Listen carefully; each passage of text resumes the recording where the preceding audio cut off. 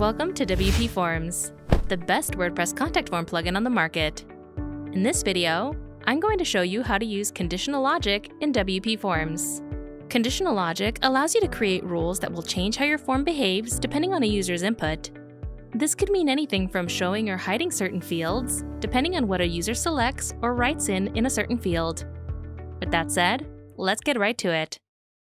After installing and activating the WPForms plugin, let's go straight into the form builder and get started with a simple contact form as an example. The most basic use of conditional logic is to either show or hide a field in your form, depending on a user's selection. So let's practice with the following example. I'm going to add a multiple choice field asking users how they heard about my site. One of the choices will be Other, and if the user selects it, I want a text box to appear where they can write in the answer themselves. So first I'm going to add my multiple choice field and update the label and choice options. Next, I'm going to add in a single line text field where I want the user to write in their answer if they select the other option in the multiple choice field. Click on the single line text field and click on the Smart Logic tab. You'll see a toggle called Enable Conditional Logic, so click on it to open the conditional logic settings. Now that conditional logic has been enabled, you'll see a few drop-down fields where you can set up conditions for your rule. First, you need to decide if you want to show or hide the single-line text field. In the following drop-down, you're going to select the form field that this logic will depend on. Basically, you're going to select which field in your form a user needs to interact with to trigger this rule. The middle drop-down will allow you to choose a comparison, so you'll be able to make choices like show or hide the single-line text field if the multiple choice field is not, if the text field is empty or not empty, if it contains or does not contain something, and so on. Finally, you'll choose what the fields will contain in order for this condition to apply.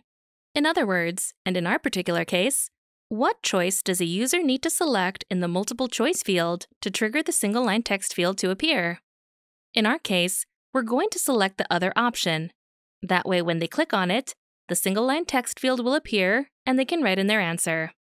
This is an example of basic conditional logic and is probably what you're going to be working with most of the time. However, there may be times where you'll want or need to create complex conditional logic rules, so let's move on to a more complicated example.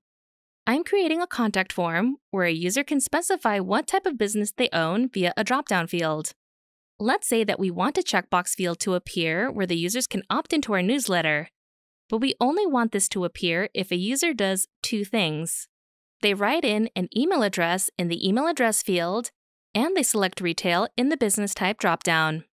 So to start off, we're going to add in a checkbox field and update the field label and the choice label. We're then going to click on the Smart Logic tab and enable conditional logic. The first rule we're going to create is show this checkbox field if business type is retail. But as I mentioned before, the user needs to fulfill two conditions, so we need to add an additional rule. To do this, click on the AND button. A new line of drop-down fields will appear where you can set up a new condition just as before, so let's do that.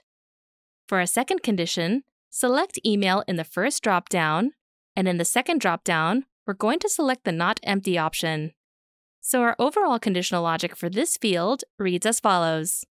Show the newsletter checkbox field if business type dropdown is retail and if email field is not empty.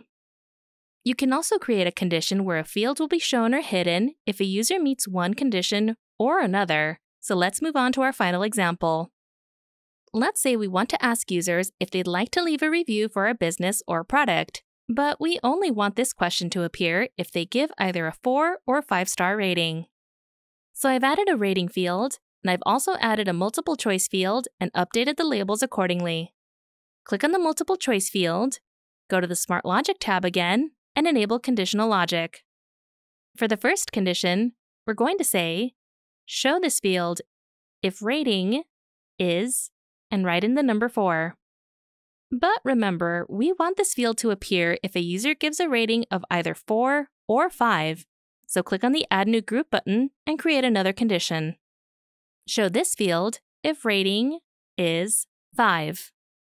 Now our complete conditional logic reads, show this multiple choice field if the rating field is 4 or 5. Once you've finished setting up your conditional logic, save your changes and go ahead and preview your form to test it out. And as you can see, the conditional logic we set up in all 3 of our examples is working just as it should. And that's all there is to it.